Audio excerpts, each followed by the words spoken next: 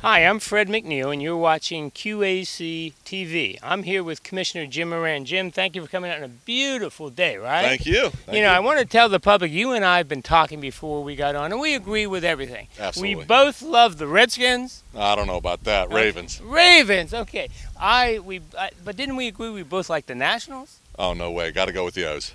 Blondes? Brunettes. Chocolate? Vanilla. Oh, wait. Let's stop this before it gets out of hand. I do know there's one thing we agree, and that's take care of our county, the pollution, the litter, etc., etc. You've got a wonderful event coming up. How about share that with us? Absolutely. We're talking about next Wednesday, the 22nd, Earth Day. We're going to be a county-wide picking up the trash from 8 a.m. in the morning till 1 p.m. in the afternoon.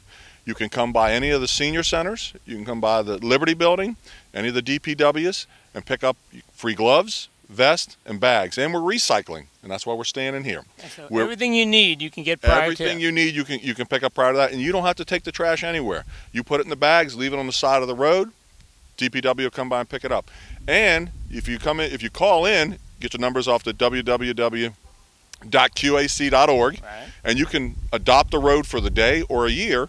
Let them know where you're doing it. DPW will come by and pick up all the trash. And for those people who can't get out there in the day because it's Earth Day and it is the 22nd, you've got a special deal. They can do weekend? Absolutely, the weekend before. Right. The weekend before. Matter of fact, we have all 4 middle schools, 1 high school already committed to doing this. So again, them and any of the nonprofits or the Boy Scouts, Girl Scouts, they can go on the Saturday before. Just tell us where you're picking up. We'll get the trash.